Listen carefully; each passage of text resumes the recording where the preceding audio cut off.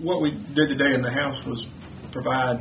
protection for small businesses in South Carolina, specifically those that are in the retail sector or the distribution of petroleum products. And what's happened at the national level, quite frankly, is that big oil has dominated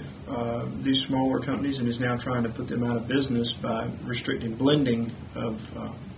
ethanol products. Hopefully this will give small businesses in South Carolina